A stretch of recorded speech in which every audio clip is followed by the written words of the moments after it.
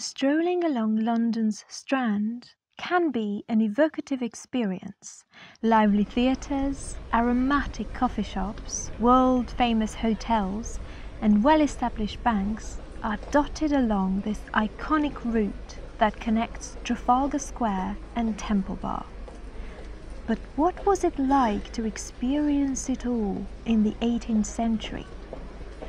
Once described as the most interesting street in the world, the Strand was the site of a special celebration on the 7th of July 1713.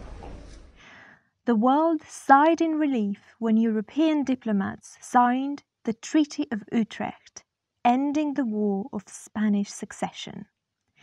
After 12 years of global conflict sparked by dynastic, commercial and colonial disputes, the European powers proclaimed the long-awaited peace. To celebrate this momentous occasion, Queen Anne hosted a national Thanksgiving service at St. Paul's Cathedral in London. The event involved a grand procession along the Strand, accompanied by music, a dazzling firework display, and a maypole used afterwards by Isaac Newton to mount the largest telescope in Europe. Imagine for a moment you are the engraver George Vertue, and the Lord Mayor of London asks you to provide a visual record of the event. Where do you begin? Your journey could start along the north side of the Strand. You take your sketchbook, position yourself by the Savoy, and start observing. The first building that catches your eye is the Exeter Change, with its unusual facade jutting out into the roadway. This was a popular site for leisure, where you could buy anything from walking sticks to corkscrews, umbrellas, suitcases, saddles, and combs. The 18th century was the age of terraced, gabled houses, and those on the Strand were often described as lofty and well-built and inhabited by the gentry. They also turned out to be an ideal spot to enjoy the festivities, as one newspaper advertised. There is an empty house to be let for gentlemen and ladies with a first, second and third floor to see the Queen go to St. Paul's. The excitement started to show in the early hours of the morning when the bustling crowds began to line up the streets. The entrance to Catherine Street appears to have been the only break in the long line of curious heads marvelling at the show. Their cheerful enthusiasm could hardly be contained by the infantry troops in red uniforms shouldering their weapons. What was the attraction of the day? At 11 o'clock, 200 members of both houses, all dressed in ceremonial robes, left Parliament and paraded in their ornate, pastel-coloured, horse-drawn carriages. As the most popular carriage manual in Regency England reveals, their elegance lies principally in their carved gilt ornaments, the coat of arms, the rich paintings, and the insides lined with velvet. The choice of colour depends entirely on fancy, but reds, yellows and whites should be preferred. At a speed of under 4 miles per hour, this journey took 3 hours to complete, plenty of time to engage in a game of looking and being looked at.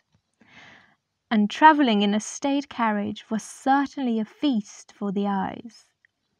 When reaching the Strand, the members of Parliament were greeted by 4,000 identically dressed charity children from various Bluecoat schools. Placed upon a 200-metre-long structure built for this occasion, they occupied 8 rows, one above the other. Wearing their coats, caps, bonnets and badges from their benefactors, all blue, as this was traditionally the colour of charity, the girls were invited to sit on the left and the boys on the right. The system of charity schools was inaugurated during the reign of Queen Anne, an age of benevolence. As part of this education system, which uncovered deep inequalities in society, it was not uncommon to see pupils from charity schools publicly on display on the occasion of the parish's charity sermon for the purpose of raising money. In those days, schools had trustees who sponsored and prepared them for future roles such as apprentices or servants. The children took part in manufacturing schemes, learning to make stockings and prepare cotton, and were encouraged to sing during Sunday service. For the peace procession, they sang 2 hymns written specifically for the occasion. The first one for Queen Anne as she passed along the church, and the second one, Glory to God, 3 hours later as she returned.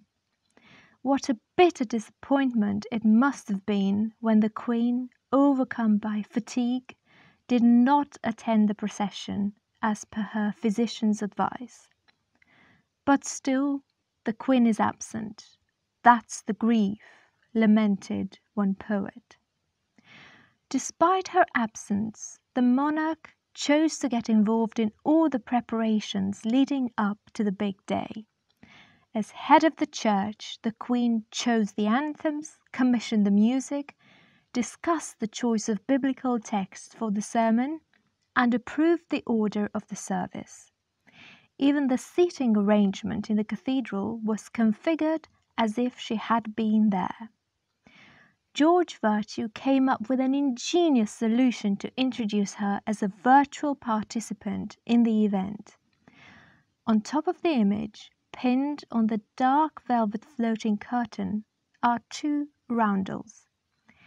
Taken from a silver medal designed by John Crocker, one depicts Queen Anne in profile, and the other is struck with a personification of Britannia, holding an olive branch with a Latin inscription taken from a celebratory poem by Horace.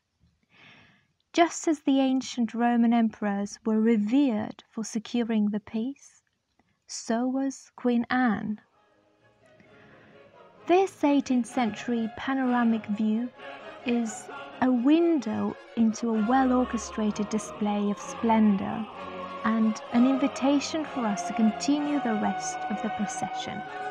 Imagine how you would picture the journey as you step inside St. Paul's Cathedral while listening to Handel's Utrecht Te Deum. Your carriage awaits.